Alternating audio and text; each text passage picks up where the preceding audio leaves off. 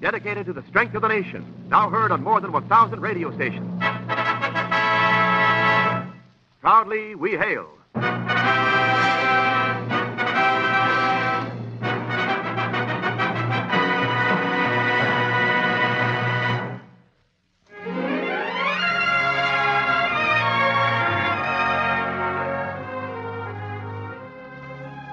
Yes, Proudly We Hail, starring John Hodiak in The Rainmaker, the United States Army and United States Air Force presentation. And now here is your producer, the well-known Hollywood showman, C.P. McGregor. Thank you, and greetings from Hollywood, ladies and gentlemen. Welcome to your Theater of Stars, where your motion picture favorites appear in plays we know you'll enjoy. The outstanding motion picture performer, John Hodiak, is our Proudly We Hail star. John appears in our story, The Rainmaker, as Sam Parks, the harassed young mayor of Buena Vista, who is facing a double dilemma of an impending election and a very serious drought. We'll raise the curtain on Act One right after this brief message from Wendell Niles. Veterans of the Army's 3rd Division, attention. You have priority on this great new career feature. You may enlist directly for the 7th Infantry Regimental Combat Team. This famous Army outfit is being brought up to strength and will be stationed at Fort Benning, Georgia. Veterans of other outfits are also eligible, but 3rd Division veterans have first choice. So get complete information right away at your U.S. Army recruiting station. Now, once again, our producer. The curtain rises on Act One of The Rainmaker, starring John Hodiak as Sam Parks.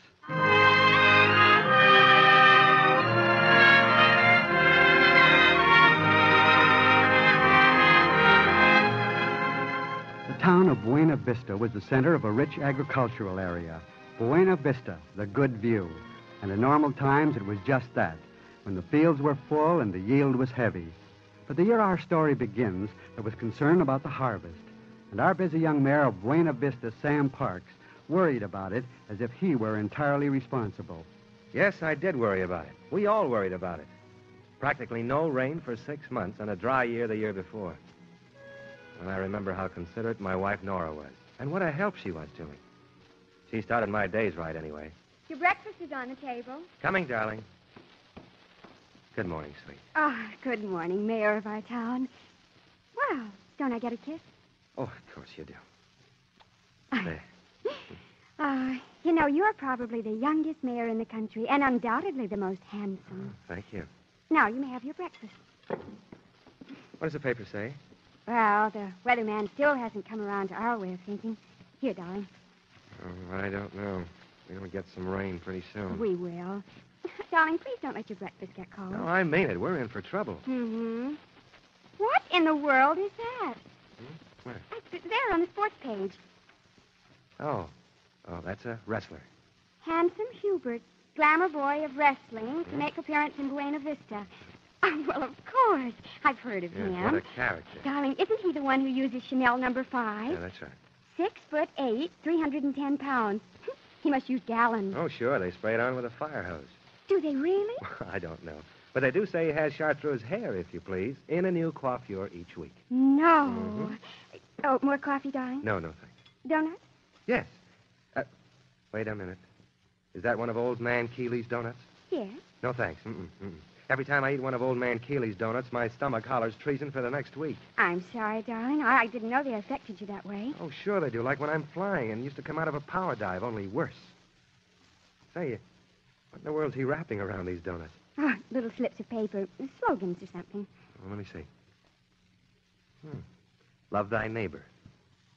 I tell you, Nora, Old Man Keeley's losing his grip. Now, darling. Is that any way for the mayor of our town to speak? Well, he is, though. Shh, quiet. Oh, hey, it's late. I'd better be getting to the office. All right, darling. Look at those blue skies, will you? They're so blue, they're monotonous. You still worry about it, don't you? Well, honey, let me tell you something. If we don't get rain, and soon, and by soon I mean in the next week, we're not going to harvest anything this year. And there'll be friends of ours hard-pressed, and others destitute. Yes, I know. But, darling, the situation is in very good hands. You think so? I do. I'm referring to God, of course. Oh. My wife. What would I do without you?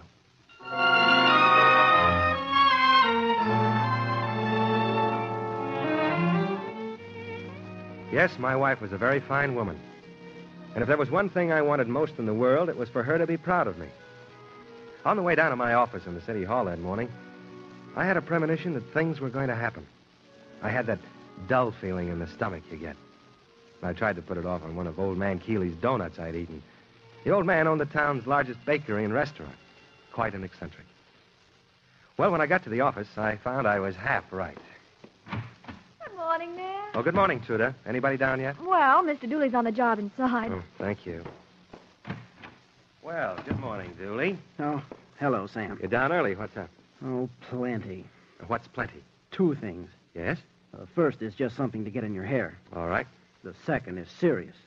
Serious? Really serious. Well, all right, Dooley, let's start with the easy one. What's that? Old man Keeley's outside. Oh. He insists on seeing you. Well, all right, send him in. Right, Sam. Go right on in, Mr. Keeley. Thank you, son. Thank you. Well, Sam, Hello, how Mr. be you? Keeley. How be you? Fine, thanks. You? Oh, well, I'm still 100 to 1 shot to anybody's mausoleum. Oh. And they thought they had me in that black suit 20 years ago. Well, you look fine, Mr. Keeley. Well, I would have been up before, Sam. Had a flock of visitors. Oh? Cousins of mine from Toledo, another cousin from Cincinnati. Well, you have more relatives than a movie star. That's right, Sam, yes. They're all just as hungry. But what I wanted to tell you was this. First, I'll be pleased to serve on the voting board for the sheriff election coming up. Fine, Mr. Keeley. Without pay, of course. Well, that's very generous of you. We're electing a sheriff, ain't we? Yes, that's right. I wish it was me. Oh. I wish it was me. And that brings me to what else I want to talk to you about. Now, you know this drought we're having. Yes, Mr. Keeley. I've got my own special theory about it. And my theory is this. We ain't getting rain because we ain't deserving of it. I see, Mr. Keeley. No, you don't. Not till I explain. We're so busy arguing, fighting, clabbering up things against each other, we don't look for nothing good like rain till it's too late, which brings up another point. Yes, Mr. Keeley. This town's going to dogs. That's another reason. Needs to be cleaned up. Why, that roadhouse they put up on the east end of town, do you know when they built that building, that was the beginning of our drought? Well, now, I didn't know that. And furthermore, it's rumored that they're soon going to have gambling there. Well, now, I don't know where you get your information, Well, Mr. don't worry. I have the best. That's why I wish I were running for sheriff. I'd run 'em all out of town. I'd clean it up till it shone like an emerald. But in the meantime, my activity is limited. Yes. You eaten one of my donuts lately? Well, yes. I must say I've had that experience. Well, then, you've seen the slips paper? Yes, Mr. Keeley. My thoughts for the day. My slogans. What's yours read? Love thy neighbor. Oh, yes, that's a good one. Yes. That's a good one. I'm printing up 1,000 more of that one. Well, Sam, I won't be keeping you longer. Well, Mr. Keeley, believe me, you're doing a very wonderful thing with your slogans. And we'll be counting on you to tabulate the results Election Day. I'll be there, Sam. Good night to you. Goodbye. Goodbye, Mr. Keeley. Come on in, Dooley. Okay, Sam. You know, Dooley, there's an old man everybody thinks is crazy, and he's got more sense than you or me or a dozen... Yeah, I know. Slogans. Well, Sam, you'll pardon me for interrupting your eulogy, but... Yes? Well, there's still that second little item on our agenda. Now, wait a minute. Have you talked to the Weather Bureau this morning? Yes. Fair and warmer. Indefinitely. Well, what about that weather expert from the Institute of Technology, the dry ice man? He's on his way here. With a pilot? With a pilot. Fine. All right, Dooley, shoot. What have you got on your mind that's so serious? Only this, Sam. The opposition has dug into events of last year. They have a hunch it was your decision which turned down that Valley Dam water. Well, so what? Sam, you just can't shake this off like it's nothing. But it was the only thing I could do. Well, maybe so. But try to prove it now with people facing a drought. Well, why all the uproar about it anyway? Sam, turning down that Valley Dam water can be distorted to bring down a very unsavory label on your office. Gross negligence. All right, so what? Don't you know the charter, Sam? Here in this town, they can recall the mayor just for that. Yes, Truda. Your wife's on the phone, Mayor. All right. On line 1. Thank you. Hello. Is it the mayor of our town? Hello, darling. What's on your mind? Oh, nothing much. Just thought I'd call. Well, that's very nice of you. Of course, it had nothing to do with this grocery list I'm going to read you. No, of course not. Okay, shoot. Well, it's just a small one, Sam. Bread, tomatoes, and green vegetables. Well, that's easy. Sure that's all? Mm-hmm. You don't mind my calling you like this, do you? If you didn't, I'd spank you. That's good. You see, you have no idea what it does to my ego. Having the mayor of the town himself deliver my groceries. Bye, darling. Goodbye. All right, Dooley. What does it all add up to? Well, only this, Sam. You've got to be very careful at your press conference this morning. They'll try to needle you. Just be sure you don't lose your head.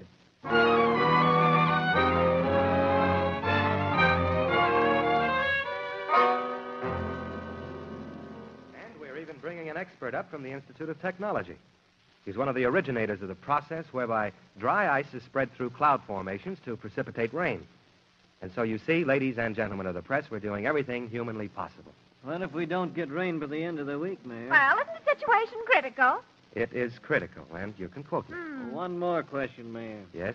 Weren't negotiations on last year for certain water rights in the Valley Dam? Yes, negotiations were very definitely conducted. And didn't someone in the administration turn down that water? I suppose so. I haven't seen any of it trickling around lately. I knew it. Take it easy, Sam. Well, I think it was a blunder. Every man is entitled to his own opinion. And No, a Sam. stupid blunder at that, and I think the city's entitled to know who made it. You know what? You're right. No. You're absolutely right, and I'll tell you. I made the decision not to accept the Valley Dam water last year. I made it. I made it because at the time it seemed like unnecessary, costly insurance. I made it on the basis of the 75 years' experience of our Weather Bureau, which neither had encountered nor anticipated conditions even remotely resembling those we face this year. Thank you, Mayor. Not at all.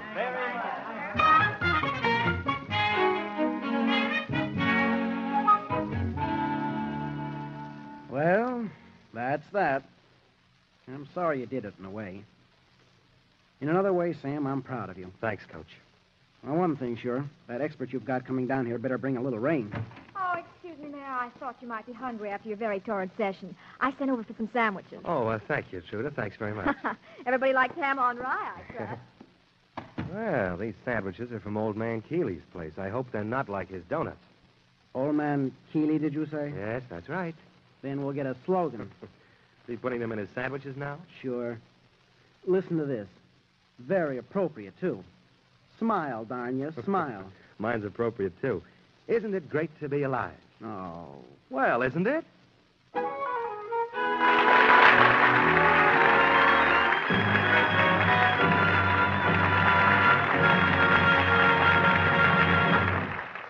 We pause briefly from our story, The Rainmaker, starring John Hodiak, to bring you an important message. You young men who belong in aviation, the U.S. Air Force is your great opportunity. If you are a high school graduate, you can choose the type of aviation training that appeals to you most. And when you qualify for enlistment, you'll be guaranteed the course of instruction you want. In other words, you select a field in which you wish to become expert, and the U.S. Air Force will train you in that field. And don't forget, as you learn, you'll be in line for promotion to higher ranks and more responsible positions. As for pay, well, just ask any U.S. Air Force man. He'll tell you it can't be beat. Men, most of the outstanding figures in aviation have become famous through the U.S. Air Force. And if you qualify, you can be one of them. Get all of the facts about career opportunities in the U.S. Air Force now. Ask at your local U.S. Air Force recruiting station or nearest Air Force base.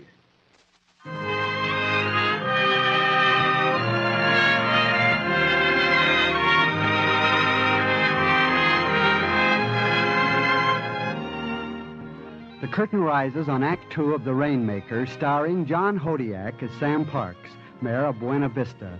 Time is running out, and Sam anxiously awaits the arrival of the weather expert from the Institute of Technology. That wasn't the only thing I was looking for. I was looking for clouds. The man had to have just the right kind of clouds. Everything was happening at once. Well, I must say my devoted wife, Nora, stood by me through it all. She even came down to the office. Oh, what can I do, darling? You can watch for clouds right out that window. Oh. Oh, there. Any particular kind? At this point, who can be particular? When does your expert arrive? We should get in today sometime. Oh. Well, what's all the excitement down there? Well, what do you see, dear? Oh, look, darling. Handsome Hubert getting out of a car, all 310 pounds off him. Well, I must take an evening off to see him. Oh, Mayor, here's a wire from your expert, Mr. Simmons. Oh, good. What does he say? Delay today, arrive tomorrow noon. Well, at least we know definitely he's coming. Oh, and one more thing. Mr. Keeley's waiting. Wants to see you. Oh, no. Mm-hmm. Well, All right, send him in. Yes, sir. You may come in now, Mr. Keeley. Well, thank you, daughter. Well, hello, Sam. Hello, Mr. Keeley. And Nora. Oh, how are you, Mr. Keeley? Well, I'm doing fine for a young man of 64. 64. Well, if Jack Benny can say he's 39, I can say I'm 64. Well, you certainly could have fooled me. I'd never have believed you were that old. Well, now, isn't that sweet of you? Now, Sam, I won't keep you a minute. Would have been up sooner, but I got more relatives clambering up the place. Well, that's all right, Mr. Keeley. I know how your relatives are. Yes, cousin from Wichita, another cousin from Jacksonville. Huh? My home is like the Ambassador Hotel. Oh. And now, Sam, I want to ask you about the election tomorrow. Well, Mr. Keeley, I'm not even going to think about the election. You've served as head of the election board so many times before, you don't have to ask me. I know, Sam. Just thought I'd do you the courtesy. Well, the drought ain't getting any better, is it? No, it's pretty serious, Mr. Keeley. My slogan campaign is going all out to combat it. That's what's wrong, and I'm sure of it. It's this town. Why, do you know what? I have it on very good authority. They're planning to put a gambling hall in that blasted roadhouse. Now, Mr. Keeley, that can't be true. But if it is, we'll put a stop to it. Quick. Well, I don't know. That's what the sheriff's office keeps us saying, but they don't fit their words with actions. Well, Sam, I'll toddle along. Goodbye, Sam. Bye, Nora. Oh, Goodbye. Mr. Keeley. See anything yet? Oh, not a cloud in sight. You know, wonderful old fellow, Mr. Keeley. Trying to lick the drought with his slogans. Could be. Oh, you really think so? Could be. Well, I'll settle for a sky full of clouds tomorrow noon, when my expert, Mr. Simmons, arrives.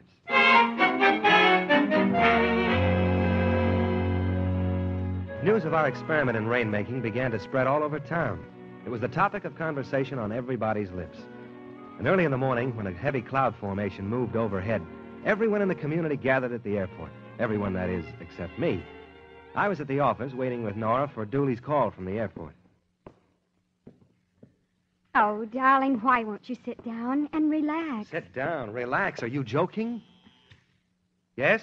Mr. Dooley calling from the airport. Oh, put him on. Oh, yes, sir. He's on line 1. Hello, Sam. Dooley, I've been waiting to hear from you. What's happening? Oh, trouble. What do you mean? Didn't Simmons arrive? Oh, he got here all right. Well, what then? He had to get hungry. All right, Dooley, hold the suspense. Now, what happened? Well, he got hungry and went into Old Man Keeley's restaurant here at the airport and ate one of Keeley's donuts. Oh. Need I say more? Now, don't tell me. Where is he now? In the hospital. His slogan was, do a good turn every day. All right. What about the pilot of the plane? He ate 2 donuts. So you know where that puts him. Now, listen, Dooley, if this is a gag... This is no gag, boss. Both men are actually in the hospital. Oh, what a constitution I must have. And some other people here in town. Well, did Simmons look at the clouds? Yeah. He says they look perfect. He says all you need is some powdered dry ice in an airplane. All right, now listen to me. I'm coming out there now. Tell him to get a plane ready because I'm going to fly it. Right. Darling, Yes, Sam? I want you to do something for me. Go down to that frozen vegetable outfit on 5th Street Yes, Sam. and get as much dry ice as they've got there and have them powder it. All right, darling. Now bring it to me at the airport and hurry.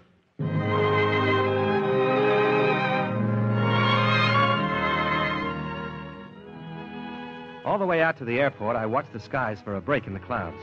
They seemed to be holding fast. When I arrived at the airport, there was a crowd the likes of which I'd seldom witnessed. It seemed that every man, woman, and child in Buena Vista was at the airport, Dooley among them. Well, you made it quick, boss. Yes, you got everything ready for me? Not quite. Not quite. What's happened? Trouble. Look, don't you know any other word but trouble? What is it? They ran out of gas here on the field. They had to send into town for some. Well, that's all right. We have to wait for Nora anyway. She's bringing the dry ice.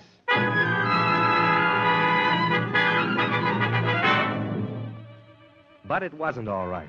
Nora was late. The gas truck was late. And it was nearly dark when I was finally ready to take the air. I took the plane up, and I climbed her as fast as she would take it.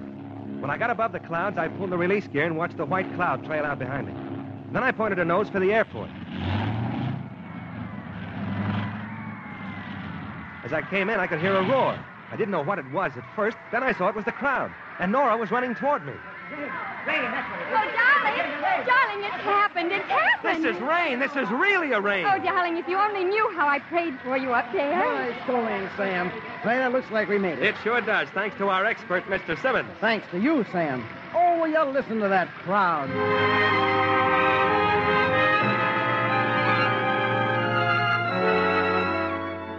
It took us a while to get through the crowd, and when I finally got back to the office, it was early evening. And I had another surprise. Well, Mr. Keeley. Sheriff Keeley to you, Mayor. Sheriff Keeley? Yes, I was just elected. Have you forgotten the election today? What? You weren't even running. Well, I was a write-in candidate. Wrote myself in. But I don't understand. You see, when everybody was out at the airport waiting for that phony rain-making, I nominated myself, voted for myself, and won by a majority of ONE1. But the procedure Election was entirely legal. Polls are closed, and already I've exercised the duties of my office, and that brought us the rain. What do you mean? Ran that gang operating the roadhouse clear out of town. They had roulette wheels and everything. I gave them the 00 treatment. Smashed them all. What? And the minute I did, it started to rain. Yes, but how in the world, Mr. Keeley, you against that crowd at the roadhouse? Oh, I had help. Cousin of mine from Minneapolis. You want to meet him? All right. Oh, Cousin Hubert. Come here, will you? I want you to meet Mayor Parks. This is my cousin, Handsome Hubert the wrestler. I'm charmed, delighted, and pleased no end. Well, Hubert, this is a real pleasure. Oh, your hair really is chartreuse. This week it is, old boy. And you wear nail polish. Flamingo red. And you actually marcel your hair. Right again. And now that you've made your assessment, would you care to match checkbooks, old boy? I see what you mean, Hubert. I see what you mean.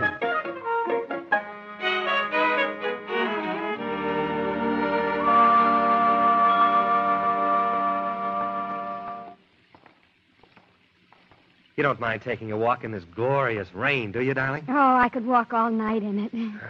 I told you about Mr. Keeley, Sheriff Keeley. Ha-ha. He was taking all the credit, and I let him. Just like I'll give the weather expert, Mr. Simmons, the credit. But if anyone really cares to know, I was at the controls of that airplane when it went up. Oh, Sam, I want to tell you something. Hmm? Yes, dear. What is it? Before you take too much credit, that wasn't dry ice in the plane. Hmm? What do you mean? The machinery at the frozen food plant broke down, and well, I tried all over town to get some dry ice, but no luck. So I just substituted some flour. Flour? Just plain old white flour. Oh. Well, how do you like that? Oh, it's funny, darling, but I just thought of what you once said about the drought being in very good hands. Yes, darling? Here we were all trying to take credit. I guess old man Keeley was the closest. Yes, darling. You're right as always. Things are always in very good hands. Always.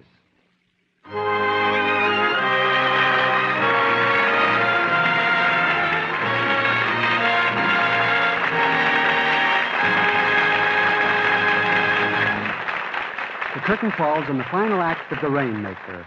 Our star, John Hodiak, will return for a curtain call after this timely message from Wendell Niles. Veterans, here's your chance to make your career with the U.S. Army. You can enlist directly for any one of 8 well-known Army units, all now stationed in the United States. If you have served abroad after September 1st, 1945, you're eligible. And here are the outfits from which you can choose. The 2nd, 4th, 5th, and 9th Infantry Divisions, 2nd and 3rd Armored, 2nd Engineer Special Brigade, and 82nd Airborne Division. These organizations are stationed at posts all over the country, from Fort Dix, New Jersey, to Fort Ord, California, and from Fort Lewis, Washington, to Camp Hood, Texas. Yes, veterans, it's a real choice. Many of you will qualify for higher ranks up to Staff Sergeant upon enlistment. And don't overlook this. The time you have served already counts toward the Army retirement in 20 or up to 30 years. Ask for complete details right away at your U.S. Army recruiting station. Now back at the microphone, our star, John Hodiak, and our producer. A curtain call is certainly in order for our star, John Hodiak, who has given us a very delightful portrayal of Sam Parks, the Rainmaker. Nice going, John. Thanks, C.P. You know, I've been cast as a heavy for so long, a role of this sort is both a relief and a pleasure. Yes, I recall you left radio work in Detroit and Chicago and headed for Hollywood because you were being typed as a villain. That's right, C.P. They made me the #1 Simon Legree, and I was really tired of playing heavies. I was certainly happy to get to Hollywood. And then what happened? They made me a heavy. Well, anyway, that was the beginning of a spectacular career. Say, I understand you were quite a baseball prospect back there in Michigan. Well, I played baseball, yes. Third base, as a matter of fact. More than that, I understand that the St. Louis Cards had a place for you in one of their farm teams.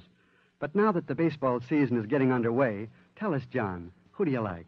Well, I like Detroit in the American League, hometown, you know, and Pittsburgh in the National. Sounds like you've been playing golf with Bing. But getting back to Hollywood, John, we're all looking forward to your latest picture, Homecoming. Thank you. That's quite a cast. Yourself, Lana Turner, Clark Gable, not to mention your very lovely wife, Ann Baxter. And, John, thanks again for your performance here. A great pleasure, C.P. And now, before I leave, what's next on Proudly We Hail? Next week, we're happy to present a gay comedy, My Big Brother, a sophisticated story of a wife who, improbable as it may sound, tames a lion hunter to save her own husband's love. Our star will be that lovely actress of stage and motion pictures, Jane Wyatt. I'll be sure to catch it. Goodbye, C.P. Goodbye, John. Join us next week, won't you, ladies and gentlemen, when we present a gay comedy, My Big Brother, starring Jane Wyatt. Until next week, this is C.P. McGregor saying thanks for listening and cheerio from Hollywood.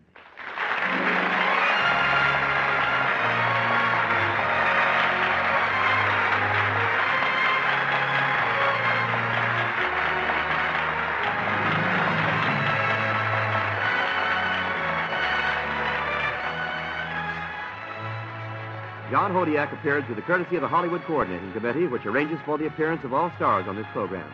Story was by Rich Hall, with the orchestra directed by Eddie Scrivanik.